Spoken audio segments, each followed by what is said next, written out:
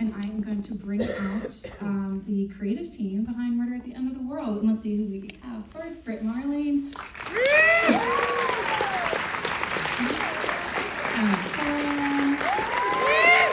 Batmanglij.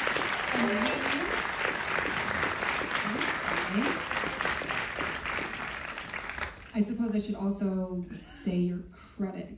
Co-screenwriter, co-director, creator, that EP, what else are we missing? Lots of them.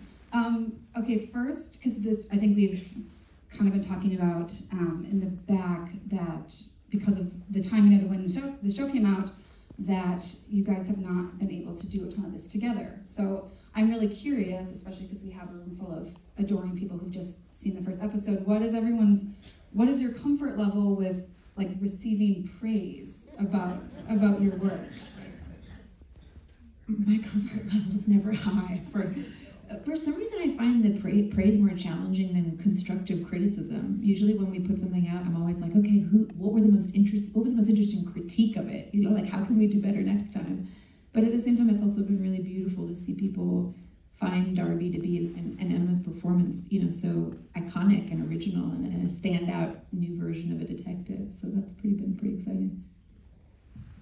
Yeah, I think the same. I think I'm normally I struggle also the Britishness of sort of accepting praise. It's terrifying. But I think with this show in particular, because of the sort of huge ensemble effort it was to make it, and we were all together, we lived and breathed it together for the best part of a year through like 2 countries and multiple places, and I feel like we grew so much together, and it was such a huge effort to make it, and so much went into it, and so actually I think it really deserves all the praise, and that's not for me but just for everyone. I really feel like, yeah, it deserves. I'm really proud of it. Yeah, I don't know, it's hard to take any of it, really. That's why I think we work in a medium where, you know, Brit and I started working on this idea in 2019, and a friend of ours who's in tech said, well, you can't make the guy an AI designer, because we were trying to find a job for Andy that would be kind of like cutting edge. And they were like, no, AI designer, that's so far away, it's so Hollywood. And Brit and I went and spent like a week thinking about it and talking to each other, and then we were like, no, we feel like AI is important. Like, otherwise it's cliche if the guy's like social media or something like that. And then you start this journey, and then we meet Emma, and Emma becomes Darby. And they did, you know, they worked so hard, like they were saying, like we all lived and breathed this thing, but Emma's in every single scene. It's completely from their POV. And so you do all this, but you do it kind of in the dark and in a cocoon, and then the butterfly is not yours. You know, so the praise is not yours and the criticism's not yours. It's all of yours and, you know, the audience's. It's kind of a cool thing in working in long format in TV, is that you make these things, but the butterflies just go out into the world. And, you know. I wonder if you can talk a little bit about the experience of writing for and then directing a lead character that this time around is not played by Brit, and what, if anything, surprised you about that experience, or if there's a way that you can like tangibly point to how the character of Darby changed or grew because of having Emma. If you'll permit us to talk about you while you're right here.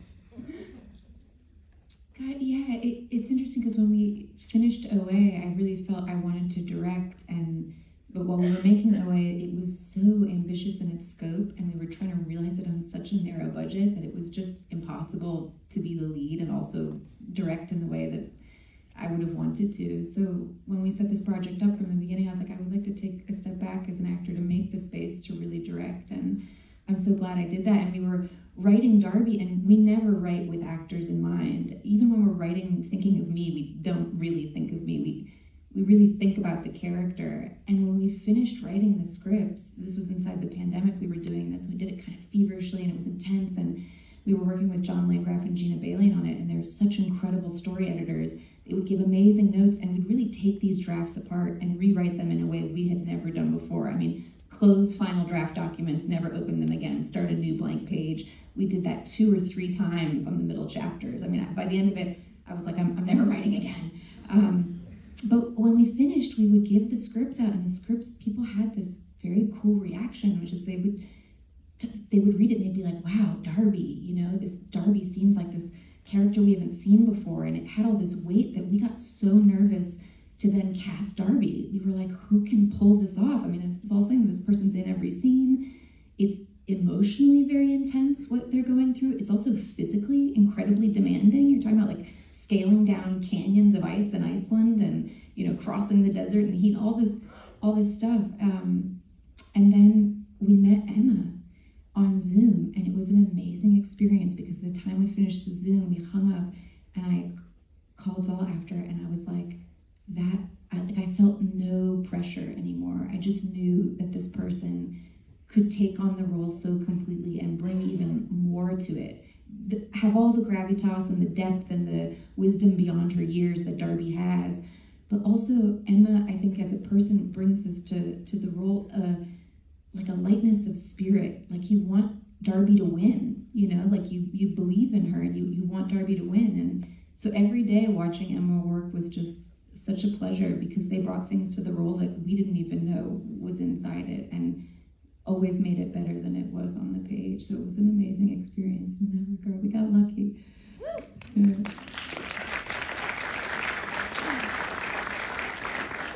Yeah, that's a really good point. There's a version of the character that could be maybe more antagonistic as opposed to boundary pushing, but a lightness of spirit, and I think that's really interesting. Emma, and I know that Brit, you've talked about in the past, like having a hard time finding roles for yourself that feel like whole and fully realized and like strong and empowering.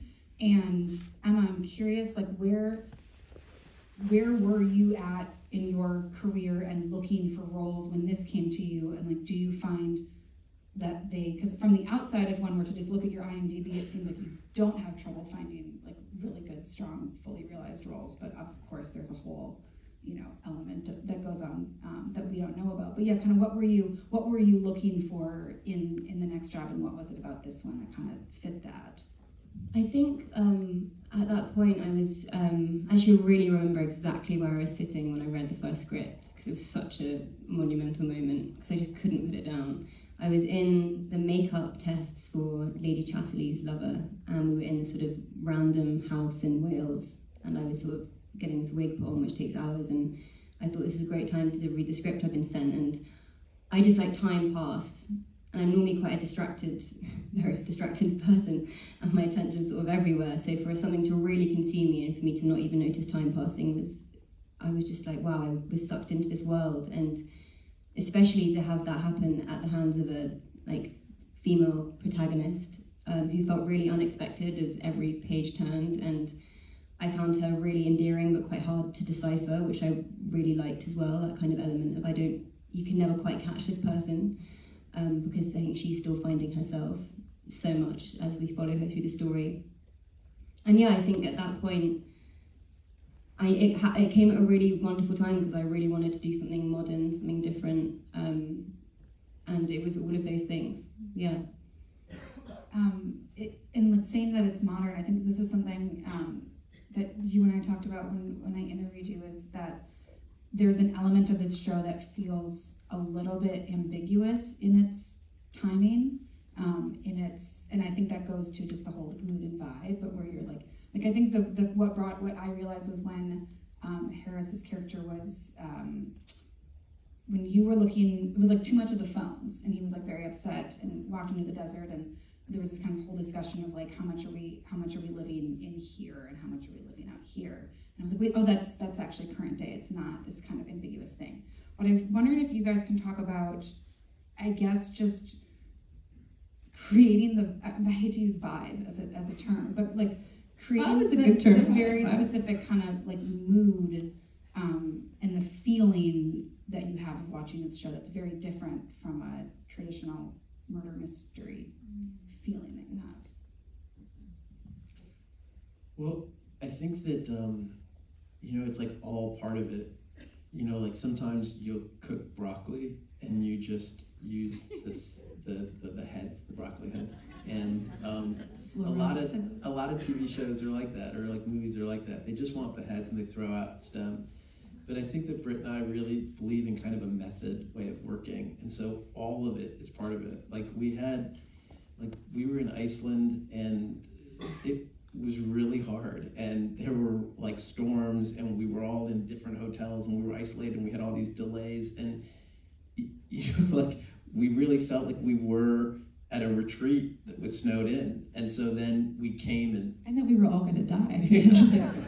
Well, Brit was in the hospital with hypothermia, so like it was really scary, and we were all just getting to know each other then, and so you're trying to sort of build trust, but it's all new, and the pandemic is surging, and you don't know what to do, and you feel kind of isolated. And then we built the hotel that you guys saw at the end there, is a 2-floor set that Alex DiGirolando designed and executed, and it's really beautiful. And so then, but it's between 3 trash dumps in Jersey City. So it was like a new soundstage. We got like a deal on it, and they just put like, Jersey doesn't have the restrictions California or New York has, so they just put like some paint over the landfill, and we built this thing. And so if you left the soundstage doors open, the smell of trash would just waft through this dazzling hotel that you're I would run around being like, close the bay doors so we don't get cancer. No, but like Emma, like I was so excited to invite Emma to New York. They'd never been to come work in New York, and they were doing like these crazy hours in this 3 trash dumps. And so we shoot that for like 3 months, and then all of a sudden we take like a few weeks off, and we all reunite in Utah. And we've shed most of the crew, and we're feather light, like handheld, and Emma and Harris are just in that car, and the sun is shining, and it like, you really felt the vibe. Like, so we were living it. And so it was the first time we could see each other's faces, because it was the first part of the shoot where we hadn't all been wearing masks. And that really changed everything, because we were outside. We'd been on through this ordeal together, and then for the last like 2 weeks, finally we could see each other smile, and it was an incredible experience. And I think you're right, the feeling of making it entered the scenes themselves and gave them that kind of time out of time quality of first love. Yeah, we were so ready for that new context at that time in the shoot. And it really like worked with the nostalgia of Ben and Darby's storyline, the atmosphere out there. The fact that it was like Iceland but without snow. You had these like vast landscapes. Remember didn't you say it was like the moon? They're both kind of like versions of the moon, one covered in white and one completely sandy. But they both have this vastness that you can get lost in them. It was amazing out there. Yeah. But New York, the trash dumps, and it was so funny. I recently got asked to do one of these press things where it's like, can you do this interview about, it was like Condé Nast Traveler or something, can you do this interview about your like top 5 places in New York? And I was like, I couldn't tell you. They were like, but you were there for, like this was in that sort of partnership with this show, and they were like, you were there for, 6 months. I was like, yeah, I was in New Jersey. Sandwiched between 3 trash dumps. I didn't do, because it was every day. We almost worked 6-day weeks because of the turnaround. So it was, I lived and breathed it. So were you going to say something? I cut you off.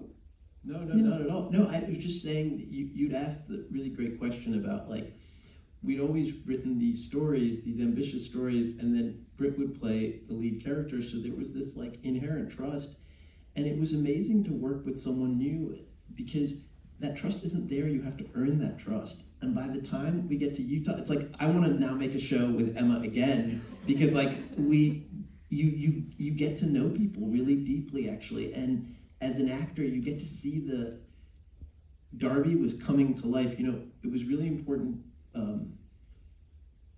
Brit and I were looking in 2019 at murder mysteries, and we were looking at, when you look at them, like 4 of them in a day, you get really overwhelmed by the fact that they all begin with the death of this young, beautiful woman, usually naked, and that death powers the entire story. And when you watch 4 of them in a day, and then another 4 the next day, you're kind of overwhelmed and horrified. And at the end of the 2nd day, Brit was like, what if we just like lift this girl up and give her life and clean her up and give her clothes because she's, undoubtedly naked, and invite her to solve the mystery. And then writing that actually proved to be really hard. That's why we, with John and Gina's help, we were trying to figure out how to write that character. But that's just 50% of it, because then someone has to come, and the Emma that I met when we first started shooting and the Emma that I see now, you're also you're coming of age at the same time that Darby's coming of age, and you're all coming of age in this new era where women are telling stories for the first time on screen. I don't think we understand how radical it is that in the last 5 years, women are writing and directing stories that, when Brit, you were Emma's age, that just didn't exist. Yeah, to go back to how you started this question, when I came out of Sundance, we had made these tiny movies for under $100,000, and then the magic of them both being programmed at Sundance, and it was an incredible experience. When I came out of Sundance, I had an agent and a manager and all these things, but the scripts that came through, high-level scripts, working with movie stars, enormous budgets, the female roles at that time in 2011, 2012, 2013, it was you were just there to ask a question that prompted a male monologue, or you were there to drop your clothes in the door and walk in. I mean, the number of scripts that I got where it was just some aspect of the nudity was my basic purpose in the scene. And I was I can't do this. And I had been so excited to shuck off, at the time I was I don't want to write, I really want to act. And then I realized I was oh, I've got my foot in the door here, but there aren't really any parts to play right now. And that moment, a decade ago, was really about women starting to be if we want to change the narrative, we got to rewrite it ourselves. And so it's interesting now, 10 years later, to be in a place where we're seeing those stories start to get funding and start to come to light. And, the parts have really changed for young women. I think that's so exciting and such a testament to this community of storytellers, our ability to change and push things in new directions and let new voices in and all be inspired by each other to carry things forward rather than staying in the same old. So, woo.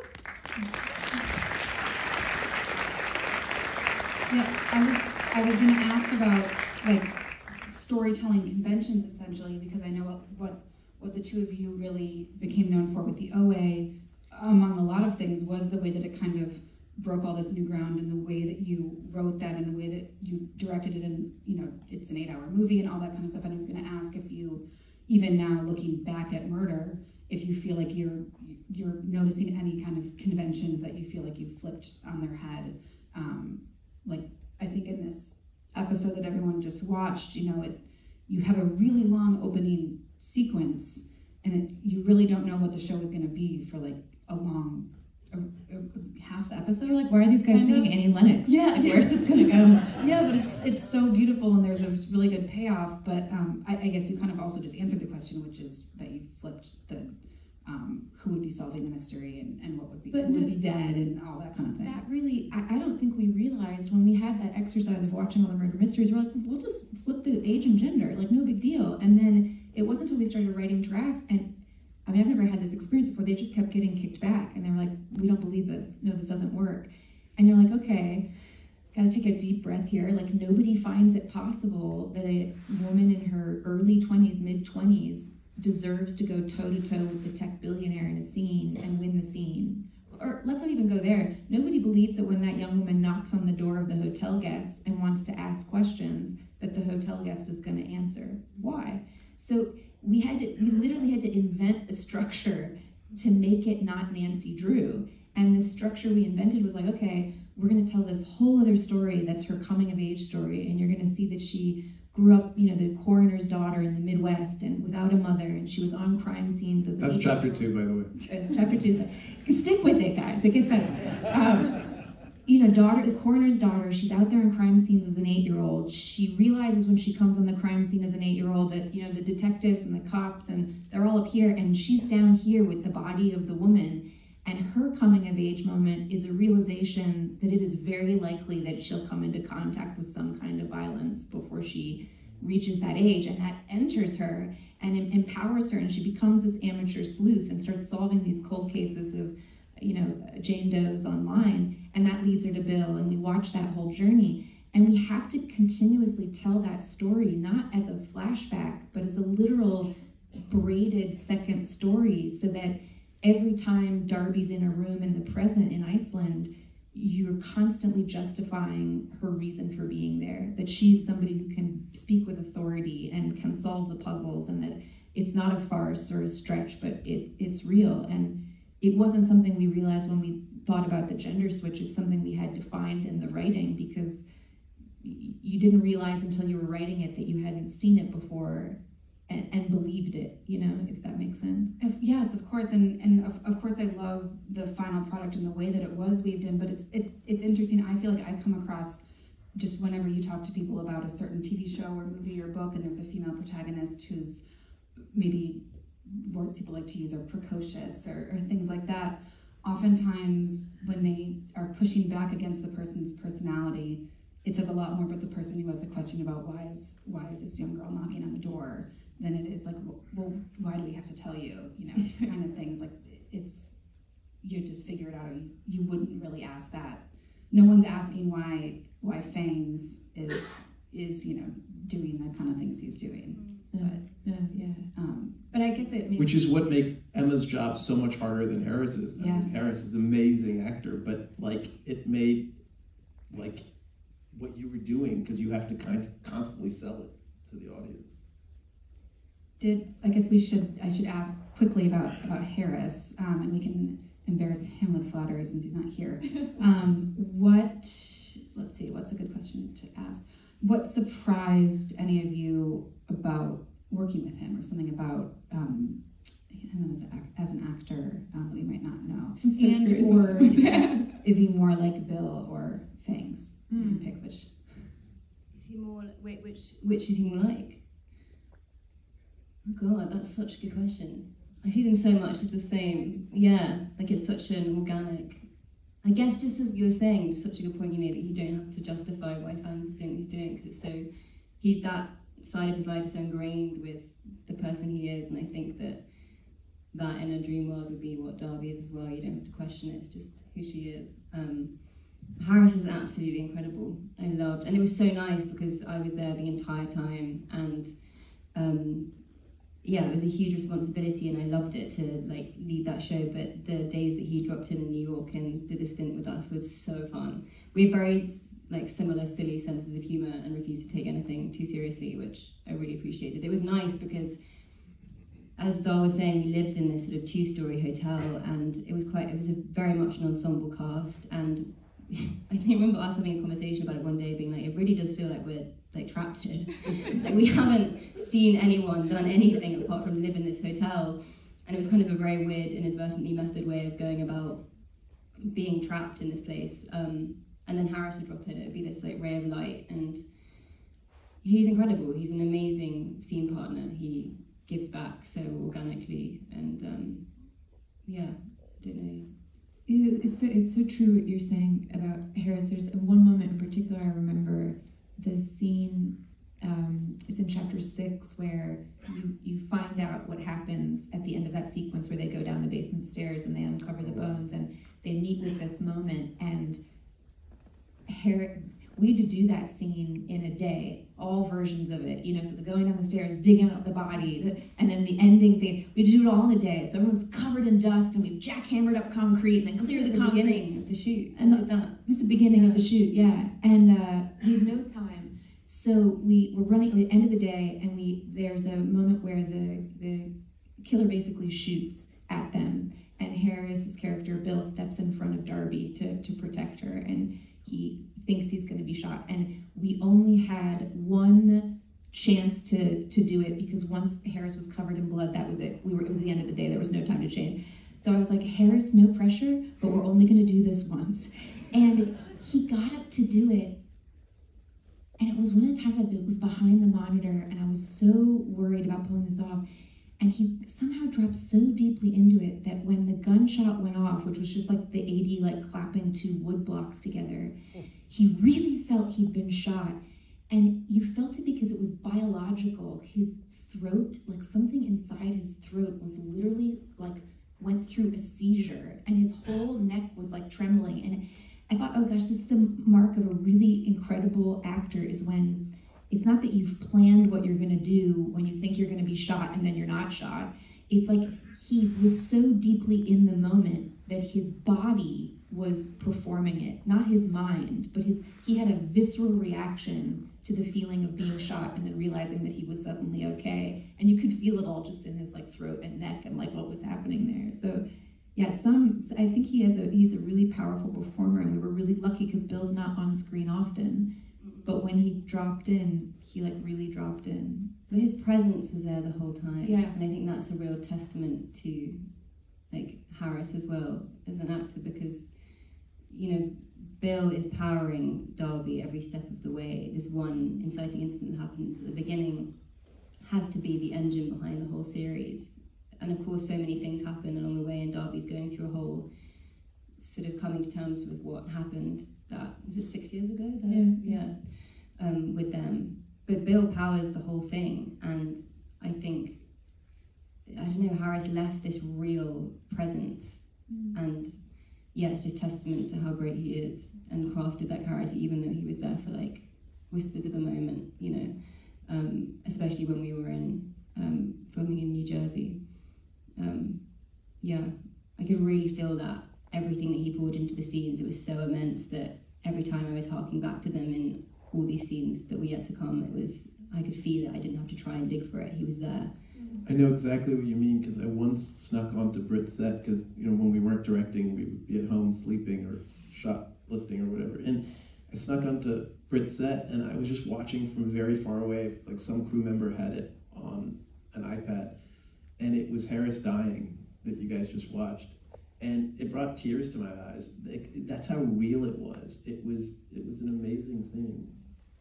And how real you made it by how Darby reacted to watching just coming back together with the love of her life after this 7-year or 6-year separation, and then the moment you found that person again, you're losing them. And how do you perform that sense of loss and shock, and to see that chemistry, so many times meet those kinds of moments? That chemistry was amazing. Yeah, what did that feel like from the inside? From the inside. Hot. Harris is a very open person. My mom has this expression, which I love, which she's just started using to describe people, where she says they have no edges. And I love that. And he truly has no edges. There is no ego. And he's just there, and he's open, and which makes him such an amazing person to act opposite, because he's so receptive to it, and then can just, as you say, there's something really natural and instinctive to the way he responds. It's not pre-planned, or, you know, it's incredible. And I think that because of that openness, and because of the way that we, I think, have very similar senses of humour, and we got on so well very organically, and we've become such good friends. He'll be a friend for life. And I think that was so integral to, you know, the building of this entire show. And especially in those like flashback moments, it was really easy to sort of fall into that rapport with him. Yeah. Because it's the haunt of his. It's funny, people often ask me, like, why did you need to break this love story? Like, couldn't you have done Darby's origin story and Coroner's daughter and stuff, but why did it need to be a love story? And I think it's because Zal and I were trying to scratch after this feeling we all have right now, this kind of melancholy thing that something is lost, like some love is missing, and your first love sort of becomes a metaphor for that, but it's even in the present, it's like Darby feels like she's missing something, and that absence that you felt when Harris is gone it's a part of it. I think we're all groping for something that we feel we've lost, and we know technology is a part of it. I mean, we know it's also how we all do what we're doing, and without technology, I mean, I wouldn't even be a filmmaker. Like the fact that Final Cut Pro and prosumer cameras happened at the time when I was coming of age in college, it's like why I can do what I do. So it's not from a place of being phobic of technology. It's more like there's something that we're giving up and we're not getting back, and we can all feel it, that something is like ebbing away. And I think the sense of haunt that Bill leaves in the story is like a part of trying to articulate that feeling that we're a bit haunted, yeah. And it does make it's really poignant to be able to watch the two of them have their first love. And it's impossible not to think of all of ours. And, you know, when he writes, you know, this is both too much and not enough. I mean, it's so, and I think I believe this is in a later episode, when you kind of walk in and meet each other in person and for the first time in that Frank Ocean Moon River plays, and it's like, that wasn't even a song when I had my first boyfriend, but you still, it's like it just puts you right back into it. I wanted to, how do you decide who's going to direct each episode? I mean, I guess on this round we were initially just trying to be like, well, which episodes is Lee in the least, and I will direct those. And then somehow that series of way of dividing things didn't work by the time we got into chapter 6, but it did work for the beginning, and it was still really hard. I mean, when we did that dinner scene where you meet Andy and you meet Lee and you meet all these characters and there's so many introductions happening, and then Bill comes in and sits down and they haven't seen each other in so many. We did that entire 12-page scene with Clive's huge monologue in a day. So we were just like flying through setups, and it was very hard to be in that scene and like running in heels to get behind the monitor and watch a version of it and running back. But we had an incredible team and really good collaborators, and we did have the good sense to save scenes like that towards the end. So we managed to. And Brit had to set the tone for this one, so that she had, like the pilot, there was no question. Oh, yeah, that makes sense. And we're basically out of time, but I wanted to, something I really wanted to ask you guys, which maybe is like not an easy, quick question for the end. But how, if you could pinpoint in one way, a way that you were most changed by the experience of making this, whether in yourself or something that you learned that you're going to use, I won't make you to talk about your next project that you're working on, but like, you know, whether it's a technique or something that you honed or something that you thought about, you're going to think about differently, or just what's like still with you from that.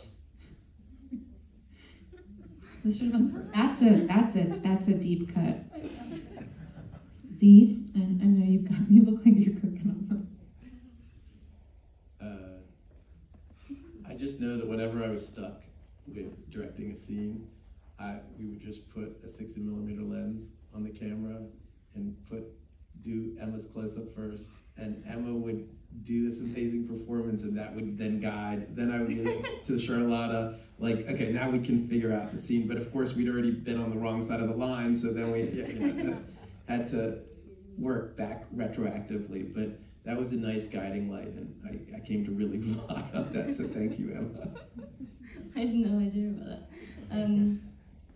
God, you said something earlier as well about how we, I don't know, being in New York and all living with this, what did you say? Something about me growing, which I was going to link it back to. Oh, how it's like Darby's coming of age, and you felt like you saw me come of age. And I think that is, I really feel that as well. I've been quite nostalgic recently, as you say, Brit. It feels like the world's in a weird place and we're longing for something we can't quite put our finger on to make sense of ourselves and what's going on. And when I look back on that year, I suppose, as it sort of ended up as, I really look back on it as like a real fundamental shift from a sort of younger person to someone who really had to to lead a show is a really huge thing, and I don't think I didn't really understand what that was before I did this, but it was a huge responsibility, and I was fortunate enough to be surrounded by amazing people who helped show the way. But yeah, it was a lot of lessons learned in like stamina and preparation and the tools you need to do a show like that, and to carry a character through to the end and do her justice, because it's such an immense character. But I think it also set the bar really high for parts that I look for now. Like your writing is incredible. The person you've created here, really, there's so few parts out there like that, sadly, and hopefully more, because now you've put her out there and people, you can lead by example. But yeah, I think that, yeah, in all those ways, it does feel like there's an appetite for a chapter 2 of Darby. Well, the president of FX is here in the audience. Up to her. That's what the receptionist said. And you know, to say to that president of FX, speaking of things that we're taking away, never have I been on a shoot so hard in my life, and Zal and I have done quite a few crazy ambitious things, like talking 16-foot octopuses and all the rest. But this was so hard because we were in the middle of COVID and we kept going down and getting sick, and we were in the middle of the climate crisis and we were being battered by storms. And then I got hypothermia, like severe hypothermia, on an IV in a remote mountain hospital, you know, with like toes that didn't work and like throwing up all over the floor. And I remember calling Gina Balian, president of FX, and I was just like, Gina, straight up, I don't think we can keep going. Like, there's just way too much down at this point. Like, we are a ship at sea and we are taking on so much water that not only are we not going to reach the port, but we're going to take everybody down with us. Like, this is and it was really amazing to work with a group of people where Gina was just like, we're going to figure this out. We got this. And we just kept patching up this ship as we were sailing in a time when there was a supply shortage and there was like no copper to build the hotel and the wood was 4 times the price. And there was a global shortage of production accountants. So we couldn't even hire anybody to keep track of the spending. I mean, it was like your worst fucking nightmare. And somehow Gina and John, like, we all just held on together. And I actually think that the crisis out of which it was made did enter the footage. Like, Derby was in crisis, the hotel was in crisis, the world we're all in right now is in crisis. And something about that energy did make something honest and true and pure have to come out of it, because it was like being in a crucible. And it was a real testament to our partners that they saw the way for us to keep going, and we did all keep going. And I think the belief in the show as well, Yeah. like it had such a soul, and I think that was felt by everyone who was involved with it in it. And even if we were, hypothermia on a frozen lake or like in the canyon freezing, and also the mad bit about your hypothermia story, I remember you telling me, which is sort of a good analogy for how the show sort of pulled us through everything, was the fact that when you came back and you started feeling really odd, and you were like, maybe this is hypothermia, but surely not. In the show, Derby gets hypothermia, and you guys had written that she immediately, her instinct when she comes into the room is to get into a hot bath, and Ray stops her and says, no, you have to warm your insides first. And didn't you stop yourself from getting in the shower? And you I was in my bed, like shaking like a jackhammer, and I was like, I know, I'll just get in the shower. And I turned it on, and the hot water was coming, and I was like, wait, Ray tells Derby in chapter 3, don't warm the extremities first. And I like reached over to my bedside table and I called my assistant and I was like, oh my God, is there a medic that's awake right now? And the medic came and I threw up all over her. And she was like, we're going to the hospital. So yeah, that's a good one on Ray. Yeah, we did right by Ray. Yeah. It does feel then really kismet that also then the show releases while the industry is in a bit of its own crisis. It really, but like, look at, we're all... You didn't catch a break. I know. We're all here and able to watch it together now, and y'all are able to talk about it. So I think it seems to have all worked. But thank you all so much for... Thank you guys.